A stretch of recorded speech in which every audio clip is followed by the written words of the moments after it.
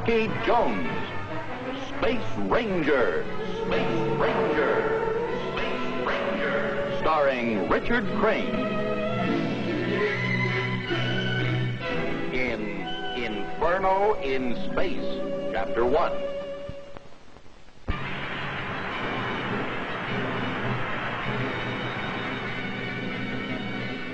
Well, Biff, we'll soon be back on Earth. You can log your 5th routine patrol. My 6th, Rocky. It's been so quiet during the last few trips, I guess I stopped counting. No, quiet or not, to me, every patrol with the Space Rangers is exciting. That's good. Keeps you on your toes. If we should get into trouble.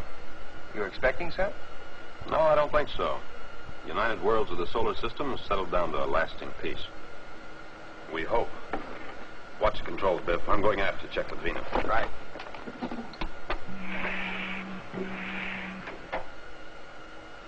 You, getting ready for Earth, Vina? You know, we won't be there for quite a while yet. That's not fair, Rocky. After all, what else is there to do? Well, what about your navigation reports? Oh, I finished them hours ago. They're right over there on the bulkhead where they belong.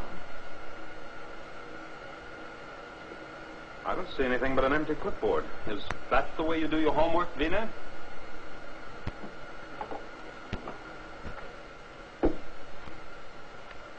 Somebody either wants my job or is pulling my leg.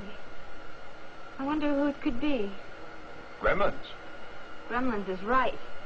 Honestly, Rocky, the charts were right here clipped to this board where I always put them. Say, what's this? Disintegrated paper. Well, looks like there isn't much left of your navigation charts. What are you trying to do, build a fire? Rocky, how do you suppose that happened? That's what I'd like to know. Good thing I always make copies of those charts.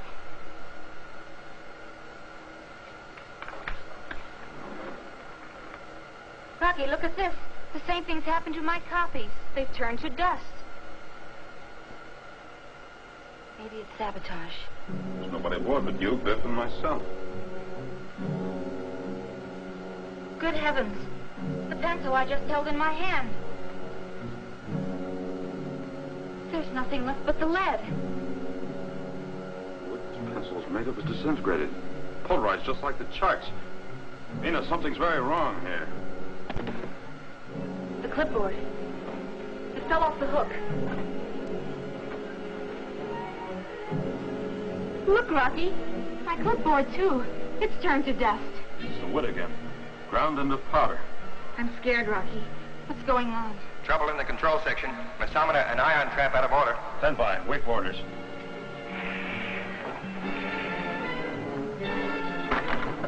The instruments, Rocky, they're coming loose. Cut console 5. Number 5 out, sir. The masometer's getting worse. What's wrong, Rocky? I wish I knew. Must be some atmospheric disturbance. I'll take over, Biff. We better get out of this area. Vina, secure blast-off valve for emergency. You too, Biff.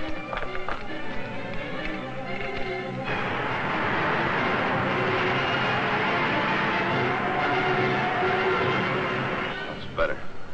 Now, if we can just hold out until we reach the Earth communication zone, they can pull us in by radar beam. Vina, you can come forward now. What happened to the instruments, Rocky? For some reason, everything made of wood in the ship started to disintegrate. Some of those instruments are set in wood frames. The whole panel's been affected. What's the trouble, Rocky? Are we under attack? We were, but we're out of it. Whatever pulverized the wood in the ship was far more powerful than we realized. What do you mean, Rocky? I don't know yet. But you'd better collect some samples of that disintegrated wood for Mayberry while we watch the Silver Moon. Believe me, she needs watching. Sure does.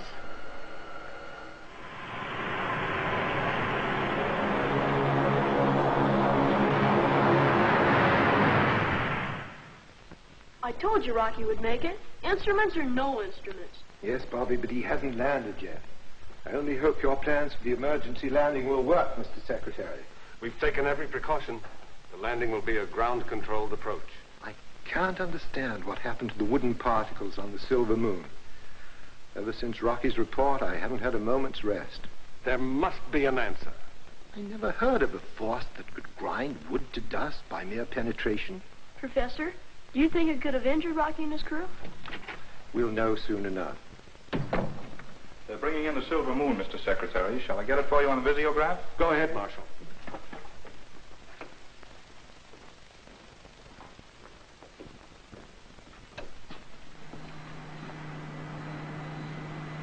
They've made it. Looks like it's going to be a perfect landing. Thank heavens. I gave orders to impound the ship as a safety measure. I'm glad you did. That'll give me time to make a thorough analysis of the silver moon and the wood samples. They've landed. You take over, Professor. Let me go with you, please. Certainly, Bobby. Plus 1H2. 11Na24 plus 1H1. Got that, Bina? Yes, Professor. Well, that about does it. Professor, you haven't slept in 2 nights. Don't you think you'd better get some rest? There's no time for rest, Bina, and there won't be for quite a while, I'm afraid, for any of us. That sounds serious, Professor. It is. I think I found the answer to the phenomena you encountered. I must get in touch with Secretary Drake and Rocky immediately. Please contact them right away. But it's 3 in the morning. That can't be helped. There's no time to lose.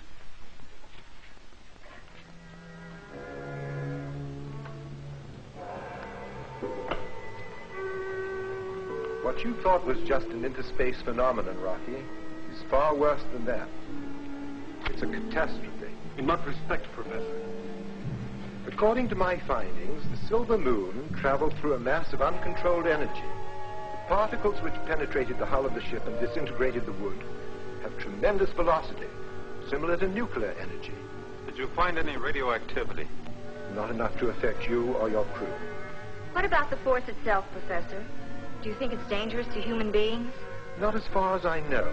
Neither does it seem to affect metals or other materials, just wood. This terrible unknown force could spell disaster to civilization should it ever reach us. Is there a possibility that this force continues through space and attacks any of the other planets? I wish I could answer that. We know nothing till we locate the source, which must be some sort of explosion. Man-made? I doubt it. I believe our opponent is nature. So far, no man has been able to harness this kind of energy. I see. Well, what's our next move, Professor? After I complete my telescopic survey, we'll have to go on a reconnaissance flight. The silver moon will be ready. It's being repaired now. One more thing, Mr. Secretary. I suggest that you suspend all space travel until we know all the facts. There's great danger out there. I'm afraid more than we know. I'll take care of it immediately.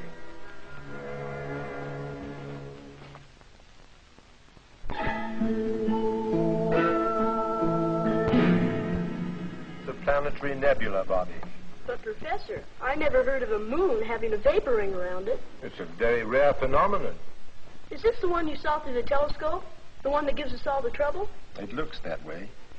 You see, this ring-shaped cloud of gas and dust surrounding the moon's circle indicates strongly that eruptions in that area are exciting the atoms.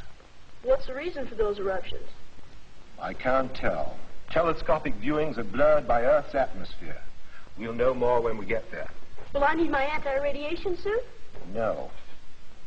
Why not? Because you're not going, Bobby. But, Professor... No buts. It's too dangerous. There's nothing so unpredictable as concentrated energy running wild.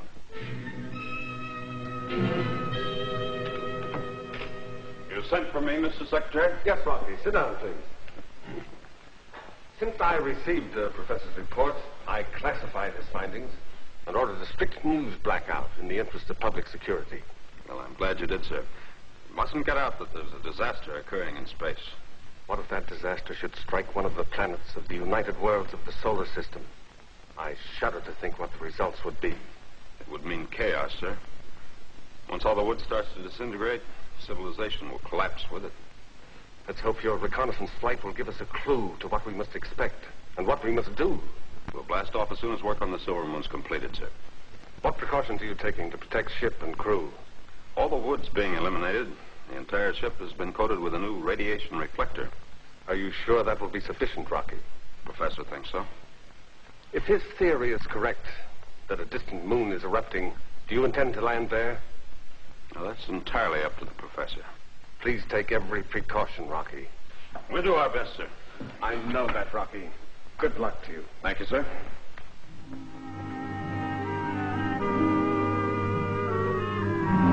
Well, we're blasting off in 1 hour. I'm very grateful you both volunteered for this trip. But I'm not going to minimize the dangers. If either one of you would rather not go, please say it now. Well, I consider it an honor to go with you, Rocky. So do I. Thanks. Professor Mayberry is standing by with some of his scientific equipment. Let's help him get it on the ship. All right, Rocky. Oh, Biff, you stay by here and double-check the instruments, huh? Right.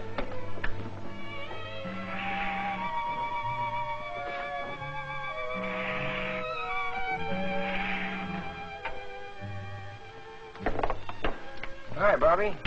Hello, Biff. Everything under control? Oh, leave it to Rocky. Everything's shipshape. You know, Rocky wanted me to come along, but we decided with the professor gone, somebody had to look after the lab. Oh, that's right, Bobby. We all have to work together. Say, Biff, how many flights have you logged so far? All of 6. This is going to be my 7th.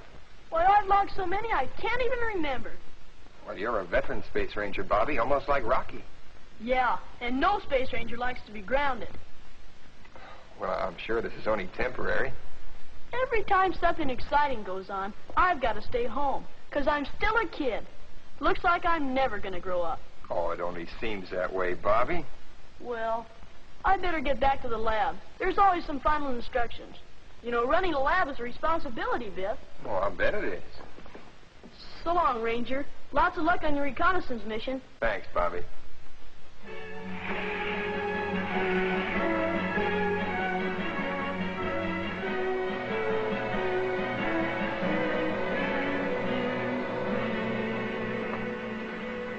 We're ready for blast-off, Mr. Secretary. Any further orders?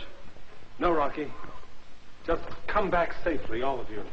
And, Rocky, be sure to check in when you leave the communication zone. I will, sir.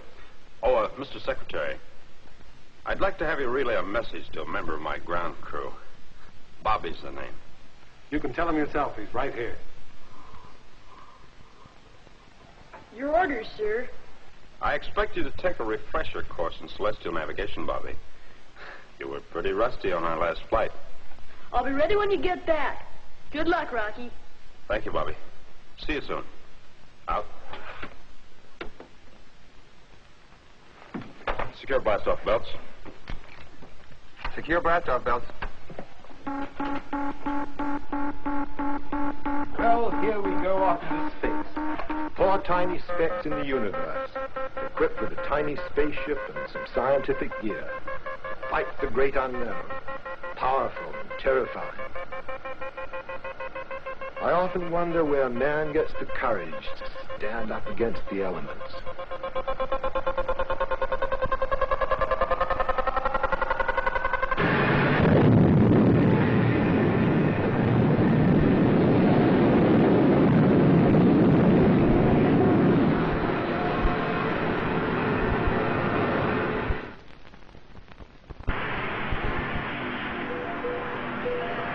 Well, we're on our way, Professor. When do you want to brief us? No time like the present, Rocky. You stay at the controls, Biff. I'm going aft with the professor. Yes, sir. Anything missing, Vina? Now, Professor, you know we double-checked every piece. Well, quite a laboratory you have here, Professor. Almost as complete as the one at the observatory. More complete, Rocky. I had to design several new devices to cope with some new tricks of nature. Well, I hope that's all they are. Tricks. We'll soon find out. I intend to measure and evaluate the disturbances of various degrees straight up to their source. I'll do my best to take you there, sir. Oh, we'll get there all right, Rocky. I'm like a scientific bloodhound on the trail of a dangerous criminal. And I won't rest till I track him down. But when you do, sir, you'll have a real problem. You can't defy nature. Oh, yes, Rocky. We do it every day on Earth and in space. But nothing like this. The only way to win a battle against the elements is to pit energy against energy. But we'll cross that bridge when we come to it. How soon will we need our anti-radiation suits, Professor? We won't need them at all. The coating of radiation reflector covering the silver moon will be our protective armor. If that proves insufficient, 10 space suits won't save us.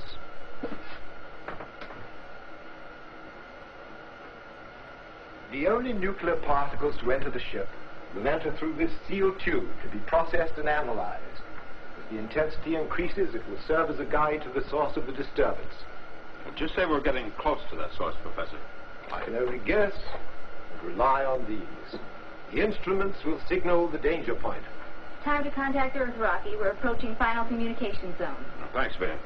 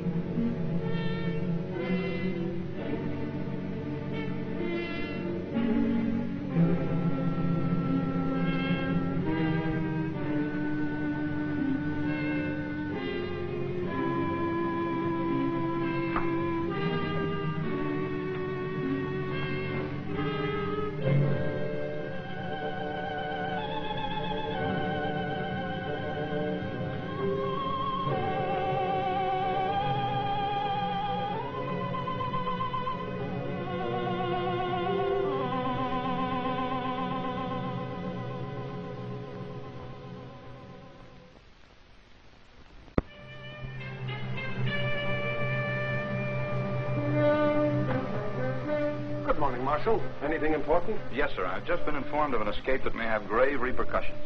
Who is it, Marshal? It's Agar, sir. He's been missing since last night. Agar, one-time ruler of Medina, who'd have destroyed his own people if Rocky hadn't stopped him in time.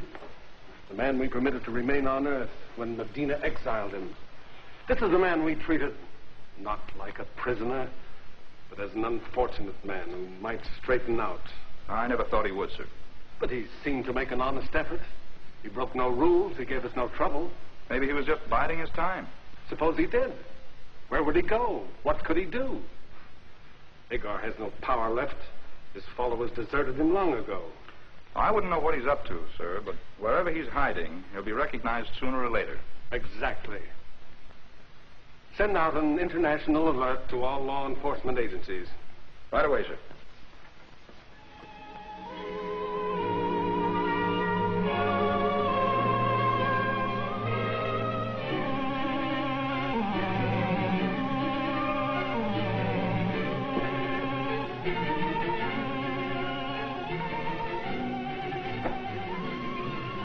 What kept you so long, Dorton? Well, I would have been here sooner, Agar, but you know I have a civilian job with the Office of Space Affairs. I didn't want them to get suspicious. What did you find out? They've sent out an international alert on you. Well, they won't find me if you follow my orders. I don't see how we can go ahead with your plan with everybody looking for you. Just leave that to me. It won't be the first time I outsmarted the Earth people and Rocky Jones. Once he's out of the way, nothing can stop us. I think we'd better forget about Rocky and proceed with the rest of your plan. Rocky is one man I'll never forget. Not until I've settled the score. What's the matter with you, Dorton? You want to be an insignificant little chirp down here for the rest of your life instead of my personal aide once I'm back in power? But maybe you haven't got the courage I thought you had. The courage that makes great men. I wasn't thinking of my safety, sir. It was you I was concerned about. Don't concern yourself. Trust me and stay loyal. Agar never forgets a friend. Or a foe.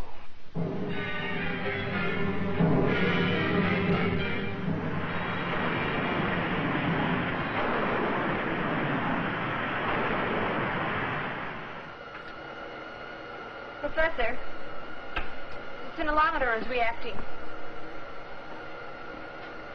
It certainly is. We're entering the disturbed area. Look at that, Vina. Background radiation is up 50 millirentgen. Tell Rocky to see what he can get on the visiograph. Yes, Professor. Rocky, Yes, Vina? Professor would like you to check visiograph. Right. Stand by. Gaseous haze, dead ahead. Looks like the ground fog we have on Earth. I've never seen anything in space like this before. That's it. Don't change the course, Rocky. Head right into it. Staying on course. It may look like ground fog, but it's made up of pretty deadly stuff.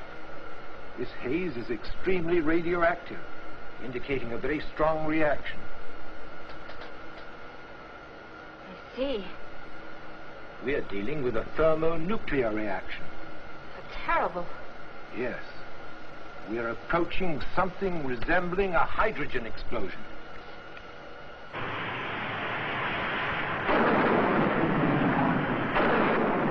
Professor, we're moving clear of haze. We're heading for a moon. A circle, I believe. Stay on course, Rocky. According to my instruments, Serco is our destination. Right. Professor, if Serco is the cause of this nuclear storm, why is the area around it clear? The haze we passed through was created by an explosion propelling energy into space. Lucky thing Serco is so far from Earth. Distance means nothing to uncontrolled energy hurled into space. It will keep on going until it hits something. You mean Earth or some other planet could be in danger? Anything in the path of this avalanche could be in danger. Watch the instruments, Vina. I'm going for it.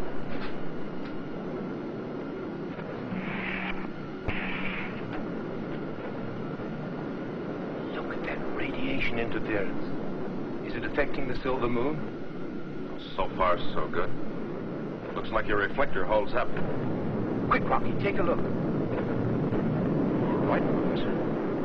Judging by this, there must be terrific eruptions on Serco. Just look at that vapor. Let's get closer, Rocky. As close as possible. Yes, sir. I'd better get back to my instruments. They'll tell the story. I was just going to call you, Professor. I can't keep up with these. We're approaching an eruption, Vina. Keep checking the scintillometer. I'll take the rest.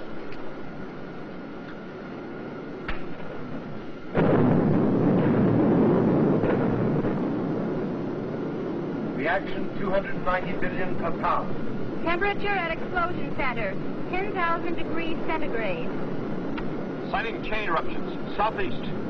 Hold to course as safety permits.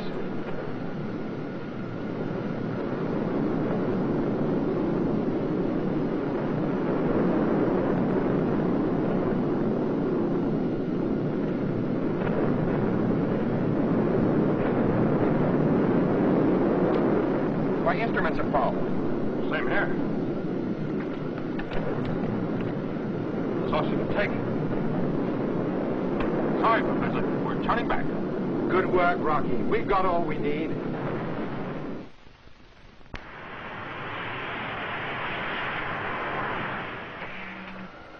Oh, Professor, we'll be entering Earth's communication zone very shortly.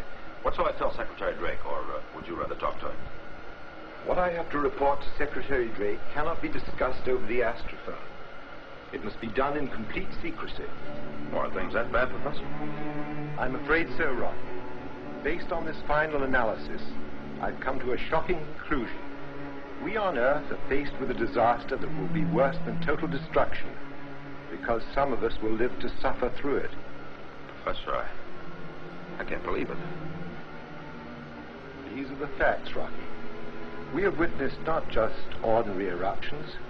Serco has turned into an inferno of energy running wild and overflowing into space, with Earth as the target. Are you sure, Professor? Well, if what you say is true, why hasn't Earth been affected so far? Nature has put us on probation. You may call it a reprieve.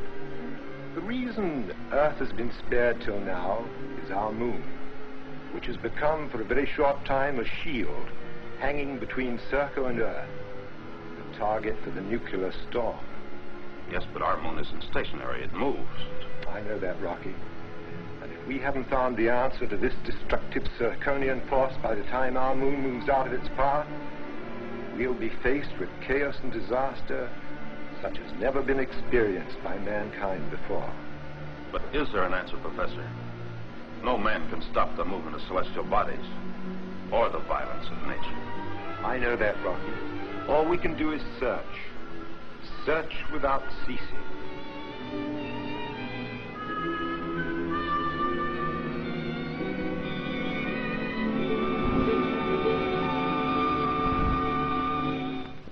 week, same time, same station, when we again take you into outer space for further adventures with Rocky Jones, Space Ranger.